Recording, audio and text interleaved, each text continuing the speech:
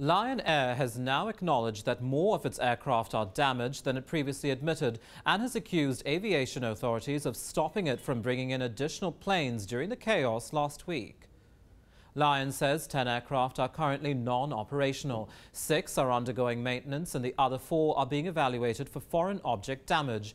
It claims it had 8 additional aircraft ready to transport passengers from Jakarta's Soekarno-Hatta International Airport last week, but says it didn't receive approval by the airport authority.